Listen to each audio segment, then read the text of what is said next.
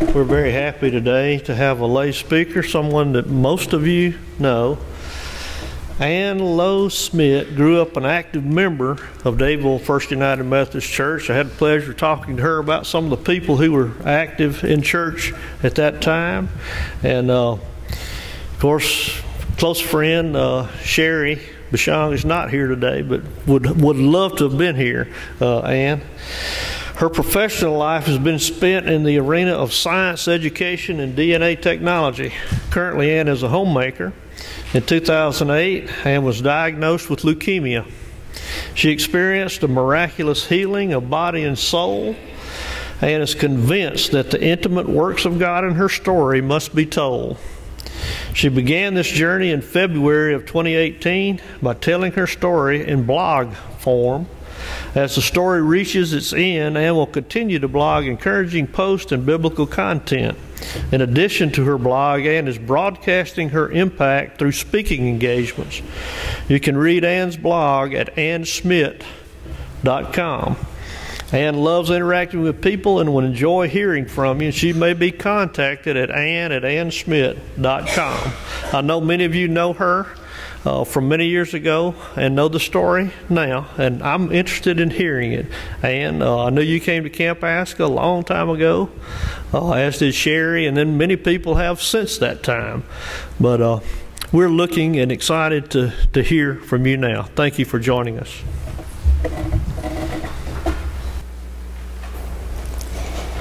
So I have to start with the fact that being here today is like going home. I spent so much time in this church.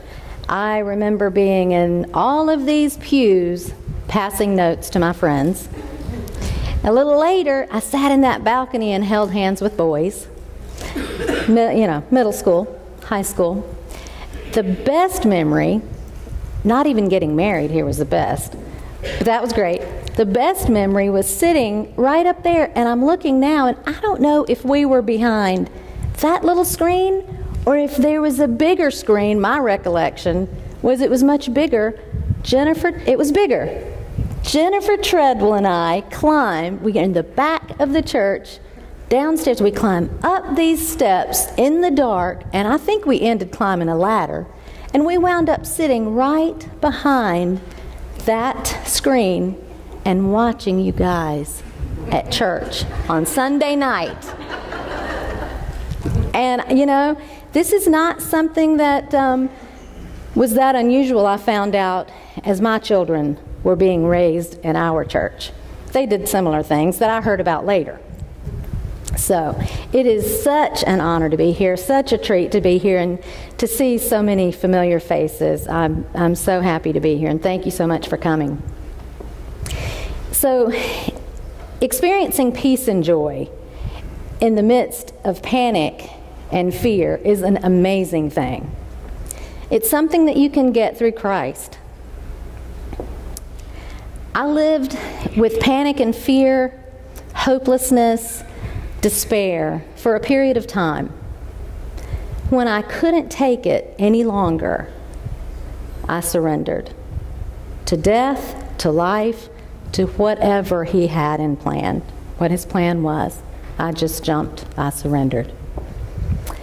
In the summer of 2008, I was walking along a bright, sunny sidewalk. I moped into the office of Deborah Leaf. Her office was dark. It was cool. It was serene. I moped over to the chair that was designated for me. I plopped down and dropped my purse to the floor. With a wilted face, I described to Deborah everything that my condition involved. She watched me very intently. Her response? That's a lot. I heard inside my head a voice say, "Are you kidding me? That's all you got?" That was my disturbing introduction to Deborah Leaf, my counselor. Over the several weeks past that, Deborah would say things to me that I did not understand. She said, "Ann, you're at the edge." Okay, what she's talking about. "You're at the edge of a cliff, Ann." And then finally she said, on down the road, she said, "When you jump, you're going to soar." Okay, no idea what she was talking about. 3 months prior to that, I had been in my classroom. "Goodbye, have a good trip, be careful, see you in a week," to my students as they were leaving for spring break. And silently I prayed for them, as I did every year, that they would all be well and return okay, happy, healthy, safe, the week after. The week following that, I was in the waiting room of Dr. Sultan, a hematology oncologist. So this is a blood doctor who also treats cancer. I had been unofficially diagnosed with hemochromatosis, which would have been a great diagnosis in contrast to what turned out to happen. Hemochromatosis is simply your body retains iron. The quick fixes, they just bleed you to get rid of some iron, and they monitor and bleed whenever they need to. Who knew bleeding was really a thing? So they bleed people. So I sat there in that office. I looked around. I'm in the waiting room, and I looked around at the people. Cancer was everywhere. I began to get a little nervous. I kept looking. It seemed as if cancer were just seeping into my skin. My heart started to race. I stopped and told myself, "You do not have cancer. You have hemochromatosis. Get in there, get your diagnosis, and get out of here. I do not have cancer." A little bit later, I was in the office of Dr. Sultan. He confirmed that, yes, he thinks I have hemochromatosis. So he's getting ready to dismiss me, and he says, "Oh, wait just a minute, let me go look at your blood smear." He leaves. I get on my jacket, I got my purse, I am good to go, I have hemochromatosis, all is well. So he returns, and he says, "Sit back down." Uh-oh. I sat down, and he started describing what he saw in my blood. He saw pieces and parts of unformed white blood cells. He saw an excess of white blood cells. He said, "Ann, your blood is filling up with white blood cells, and it won't be able to function with this many white blood cells." "Are you talking cancer?" "Yes, but curable." I heard that word curable, and my head grabbed that word and held on, even though I knew curable doesn't mean cured, and it doesn't mean everything's okay. I pulled myself back together and said, "I have 3 children at home. I can't have cancer." Like that was a logical statement. He ignored that, kept going. He described what would happen now. I had to have a bone marrow biopsy today to be shipped out at noon. It would be done in his office with only local anesthesia. Now, I didn't know a whole lot about bone marrow biopsies at that time, but I did know that they were going to stick a large bore needle and pound it into my pelvic bone and suck out bone marrow. And later I found out they even chip away a piece of bone and retrieve it.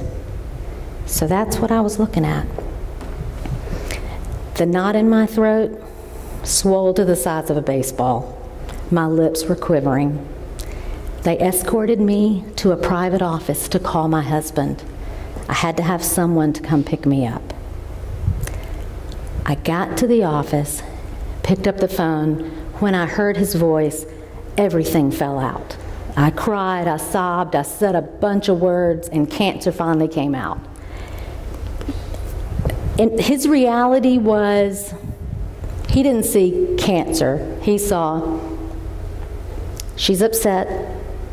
She's exaggerated whatever's been said to her. He's going to go fix it, right? Isn't that what men do? They go fix it?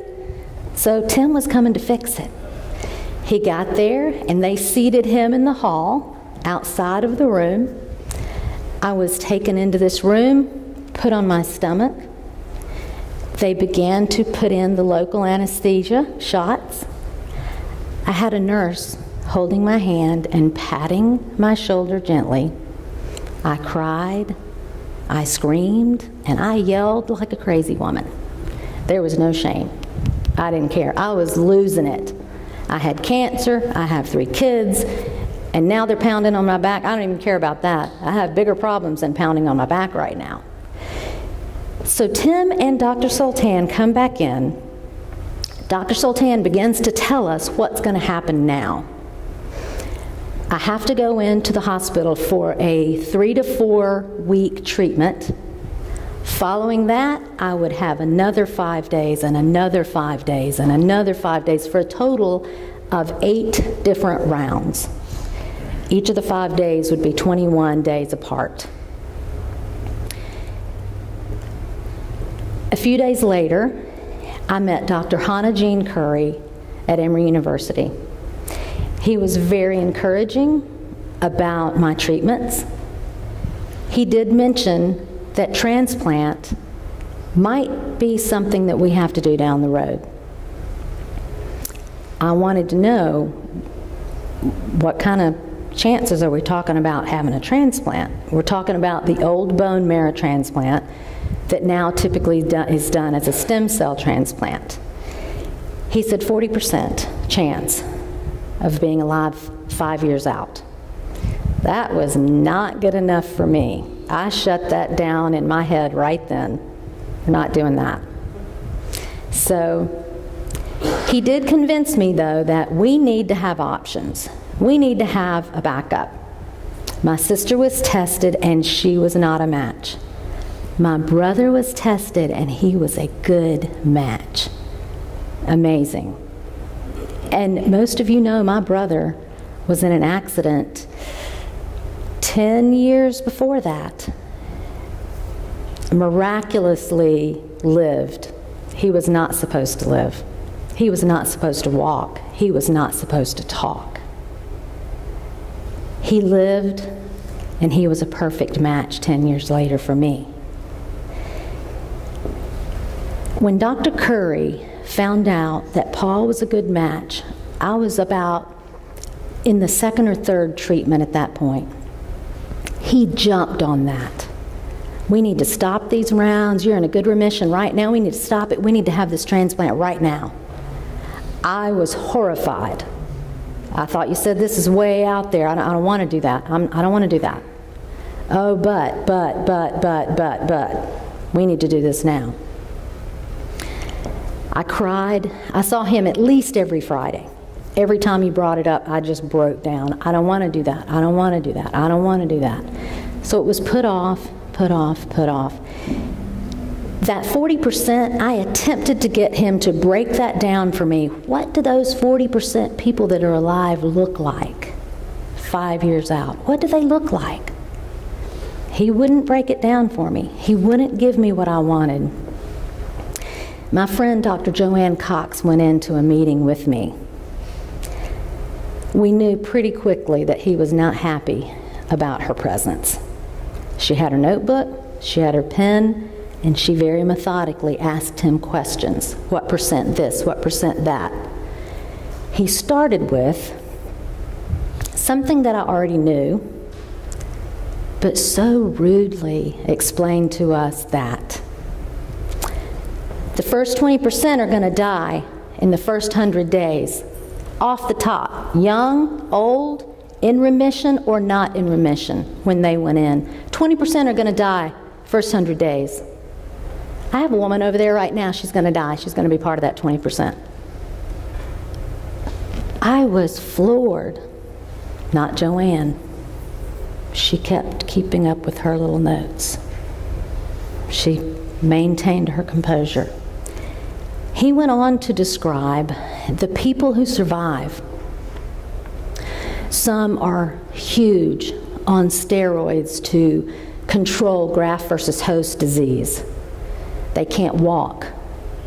Others are in wheelchairs being strolled in to the hospital every week to get blood because they can't make their own. Others, their skin is getting hard and thick, and they're drying up. He finished his explanation with, "They're really rather pitiful." Again, I'm horrified. Joanne's making her notes. We finish this meeting. We walk out in the hall. I look up at Joanne. Of course, I'm 5 feet tall. I look up at Joanne. "Joanne, would you do that?" No, I would not do that. Dr. Curry had given me, in my many, many crying sessions with him, he had said, "You can go to MD Anderson and get a second opinion if you want." He had also, during all those sessions, he had said, "You can stay on Gleevec. You have another option. You can stay on Gleevec if you want to. You will run the risk of developing a mutation that we have nothing to treat it with." So I knew that was an option, but it was never what he had promoted. He promoted transplant. This is your only way for a cure. MD Anderson had been mentioned as an option. Dr. Kantarjian knows all about Gleevec.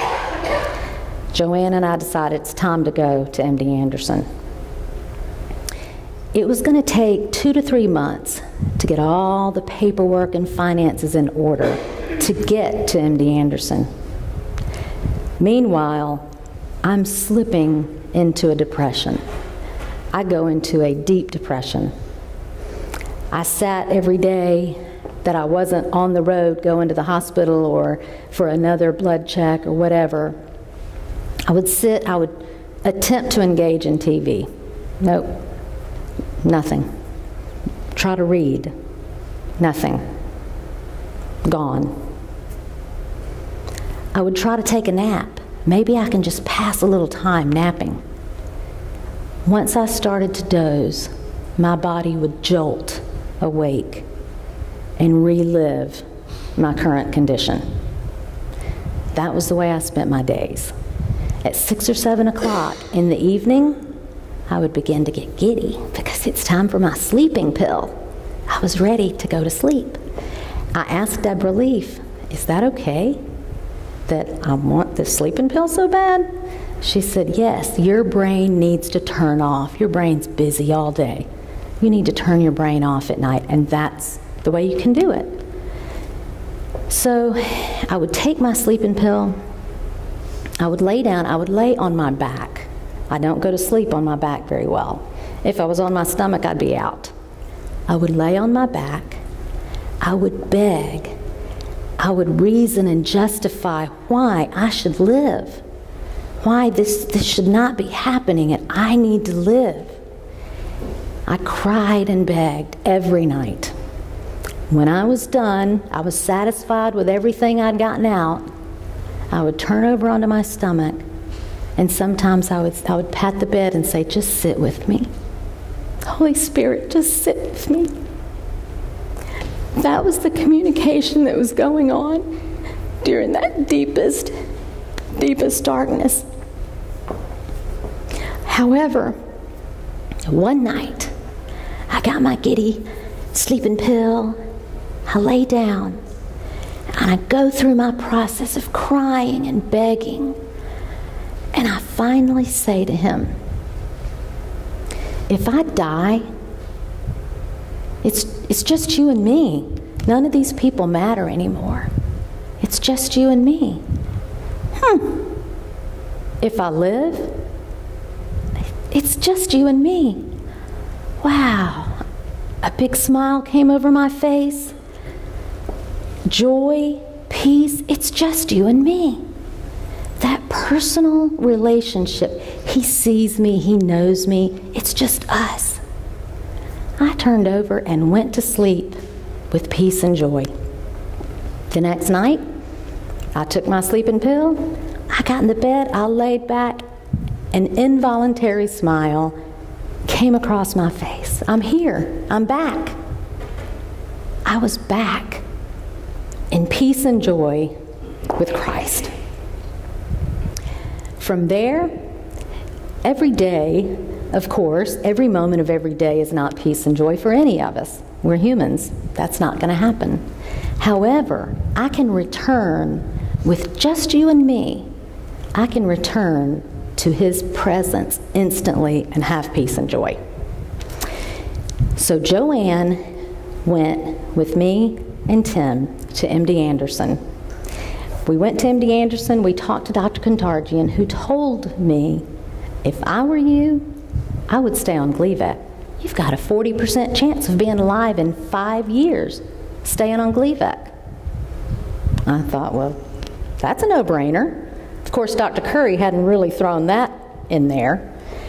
And of course, I knew I was taking that chance, that I would have that small mutation that would not be treatable. At that point in time, I was very disappointed with Dr. Curry at Emory. I was very unhappy with that man. I did not like him. My friends did not like him. In fact, one told me many times, and still will tell me, he was trying to kill you, Ann.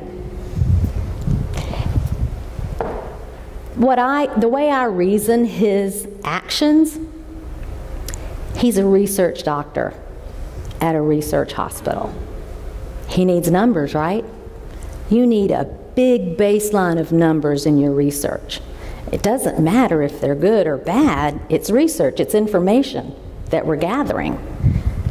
Did it really matter to him if I was a negative? He had his number. So that was the way I reasoned how he had promoted transplant so adamantly. I asked Dr. Kantarjian at MD Anderson, is there another doctor in Atlanta that I can go to besides Dr. Curry? I don't trust him. Nope, he's your guy. Are you kidding me? In all of Atlanta, that's it? I had to stay with Dr. Curry. I was really mad about that. Joanne wasn't happy about it either. So I go back to see Dr. Curry. Of course, he acted as if Gleevec had been on the table. That was his great idea the whole time. Nope. And I'm sure if I had ever confronted him specifically, he would have said, oh, I always gave you the option for Gleevec. That's not the way it happened for me, or for Joanne, or my mother-in-law, who was with me in a lot of my appointments. So we stay on Gleevec. I finish my rounds, and in January of 2009, I go back to teaching. I go back to being mom, back to being wife, back to my life. And I had decided months earlier that there's no bucket list. There is no bucket list. The bucket list is I want my old life back. I want to go to some stupid meeting that I have to sit for an hour and listen to something I don't want to listen to. That's normal. I want to go back there. So I returned there in January of 2009. I swam with dolphins with my whole family that summer. My husband was adamant, if you want the whole family to swim with dolphins, we're going to swim with dolphins. It was great. On the way back from swimming with dolphins, we stopped at my sister's house in Jacksonville, and while there, standing in a public shopping center, I received the call with the results from my last DNA test. It's coming back. But you know what? At that point, I knew it's go time. I don't have any options. I have to do this. And if you are requiring this of me, I will do it to my best ability and to your glory. It was go time. I had the transplant in September of 2009. 0 complications. I didn't go back to the hospital once with an infection. I didn't have any graft versus host disease.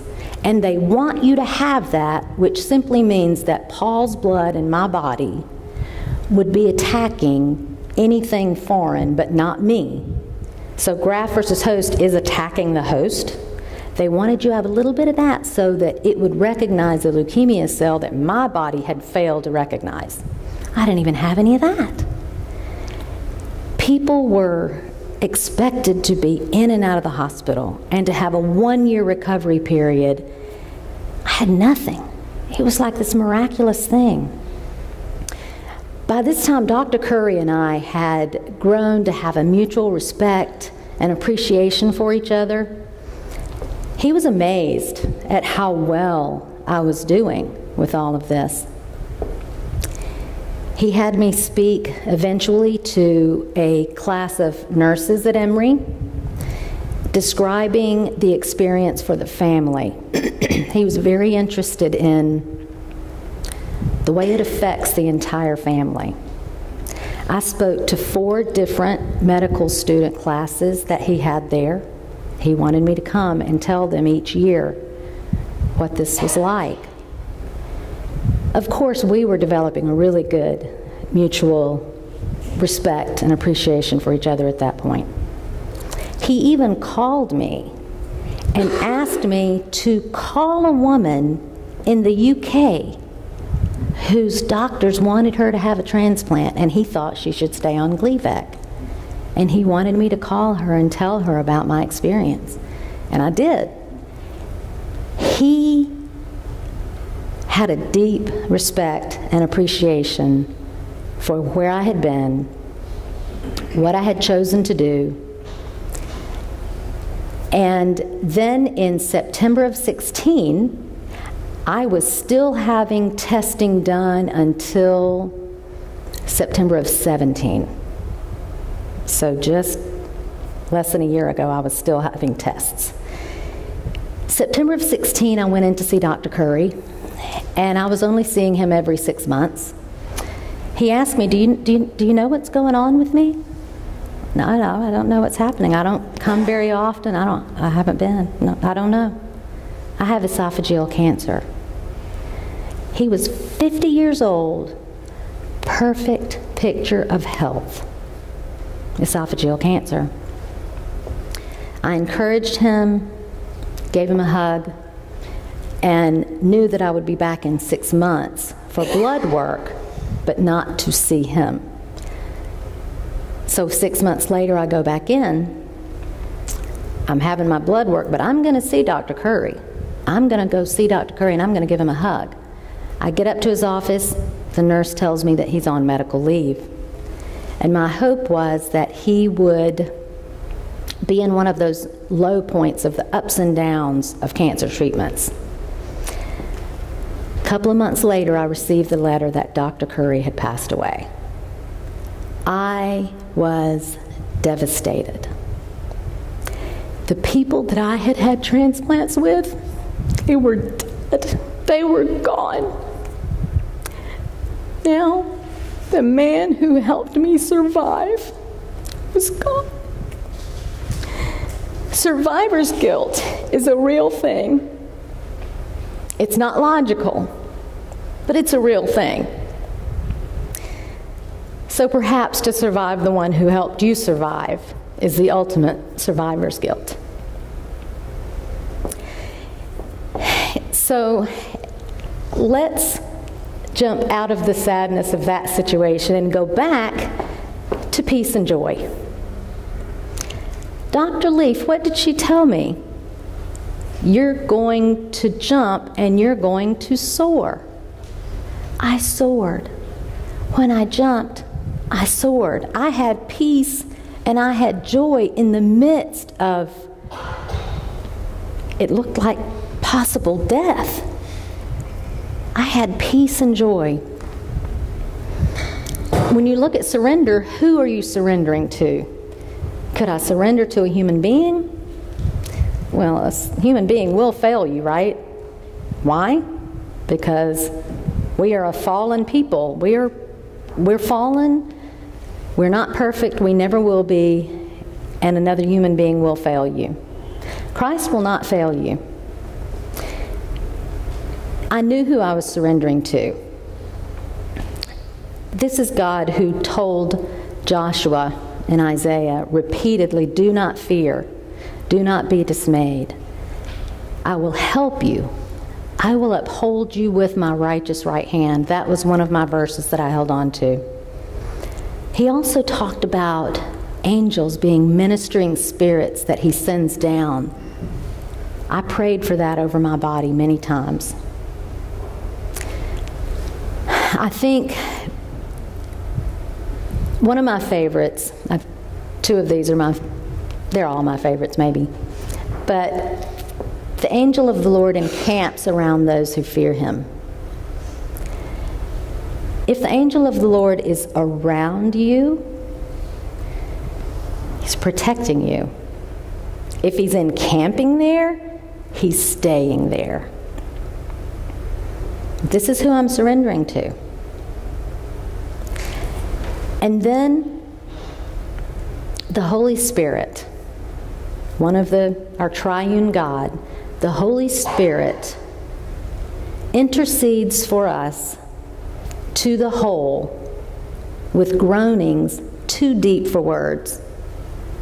The Holy Spirit sees me, knows me, feels me, and goes to the whole of the Trinity on my behalf with such passion that it cannot even be put into words. It's simple groanings for Anne, groanings for you. He sees you, he knows you. And when you surrender to him, peace and joy is a result. You can soar in those times of battles, of hardships. Consider him. Go to Scripture. Find out who he is. Find out his character. Find out what he thinks about you, how he feels about you, and consider surrender to him. The best place you can be is right in the middle of the will of God for your life. And don't forget, you can jump and you can soar. Thank you.